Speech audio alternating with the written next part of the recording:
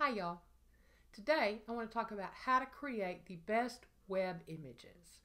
When I get asked by clients how to create web images for their blog or website, I generally point them to Canva, the outstanding web-based freemium image editor.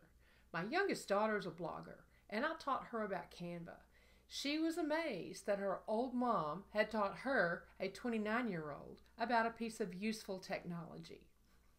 I use Adobe Creative Suite apps, Adobe Illustrator, and Adobe Photoshop to create and edit my own images. But those apps are expensive and have a steep learning curve. Canva is an excellent alternative. Why do images matter? Websites are full of images that help tell your story and illustrate your copy. Web images break up large bits of copy and can help attract reader eyeballs. With Google's increasing emphasis on site speed as a ranking factor, it's not only important to have beautiful professional images on your site, but it's vital to optimize the images for fast loading. There are two basic types of images, raster and vector. A raster image is made up of pixels and cannot generally be enlarged significantly. If you try to enlarge a raster image, it will become blurry and pixelated. A photograph is an example of a raster image.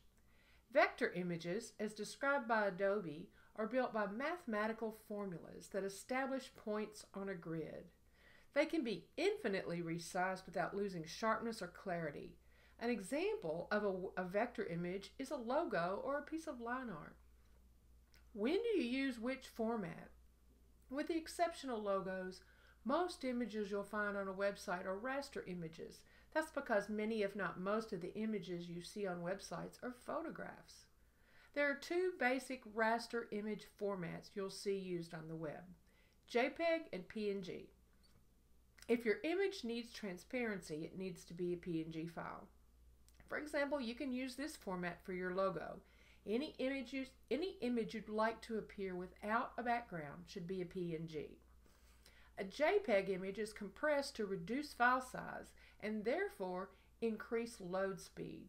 You'll see a noticeable size difference between a PNG and JPEG, even with the very same image. My oldest daughter sent me this beautiful Pacific Ocean sunset image. I saved the image twice, once in JPEG format and once as a PNG file with identical pixel dimensions. 1000 by 750 pixels. The JPEG version is only 62 kilobytes, while the PNG version is almost 1 meg. Unless you need transparency, use JPEG. The exception to that is a relatively newer format called WebP, which loads faster than both JPEG and PNG.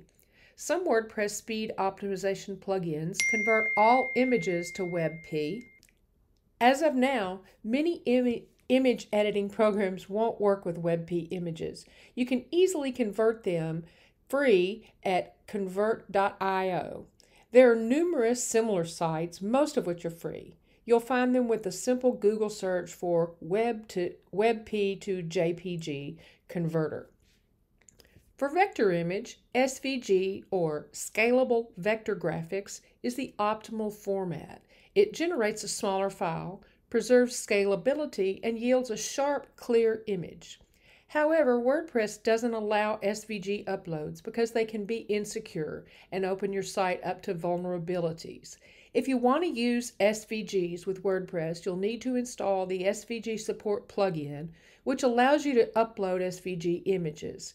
For security purposes, check the box that disallows anyone except an administrator from uploading SVGs, and only use images you create or from trusted sources.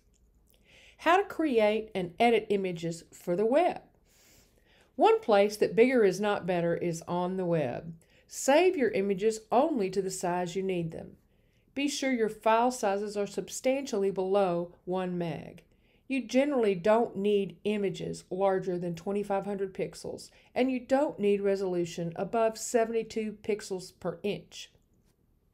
If you have Photoshop, open the image and go to Image, Image Size, and let me put this on pixels, and I see that this image is 4,032 pixels wide. Well, we know we don't need anywhere near that many pixels. So I'm going to save this. I want to go to File, Export, Save for Web, Legacy, and I'm going to enter, first of all, I want to make sure that this is a JPEG file, and I'm going to enter 1,000 pixels wide, which is enough for where I'm going to post it. It's wide enough. And then I'm just going to click Save. I want to put it on my desktop, and I'll just name it sunset2.jpg. I can also use the keyboard shortcut Shift Option Command S. That's on Mac. On Windows, it would be Alt+Shift+Control+S. If you're going to use Canva, you just, once you've logged in, just click on Create a Design. And for our purposes, we're going to do a custom size. And let's just say we want it to be 1,000 by 750. And then Create New Design. Now, I have already uploaded this image to my Canva, and all I really need to do is just drag it in here, and it'll snap to the sides, and just pull it that way. Now I just have to click Download, and I can select here JPEG, and click Download there, and I'm ready to go. I've got this vector image of a computer with a blank screen. I've got this open in Adobe Illustrator, and I've already set up a background so that we can tell that this is a vector image and it has no background. And I'm just going to set this purple as the background, and you can see, you just see the computer and the outline. There's no white background around it. Now if I get rid of this, and it's the very same command in Illustrator as it is in Photoshop, except this time I have to save it as a PNG. Now notice the little checked, very small, there's a checked pattern here, but in the background, notice this checked pattern. And what that means is that that's a transparent area. That means that you will not have any color in that area. If you get to this point and you're saving it as a PNG file, PNG-24 in Illustrator, and you've got a solid background here and not this little checked grid, then something's wrong. And again, I can specify my width, and then I can save this as a PNG file. And the process is very similar in Canva. All you have to do is upload the file just as you would for an image or any other files that we've worked with, and then save it as a PNG. Now, if you're going to use an SVG file in Canva, you have to have a paid account. So that will give you a sharp vector graphic, an SVG. But again, remember, there are some content management systems, especially WordPress, that will not allow you to upload those without a special plugin. Use a free service like tinypng.com to further optimize your images for display on the web. It's easy to upload them, compress, then download the newly optimized images. If you use WordPress, use an image optimizer plugin like WP Smush or Imagify to slim down your images even more and make your page load faster.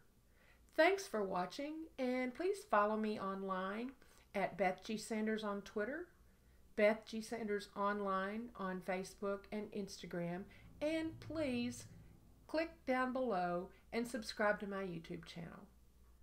Thank you. Have a great week.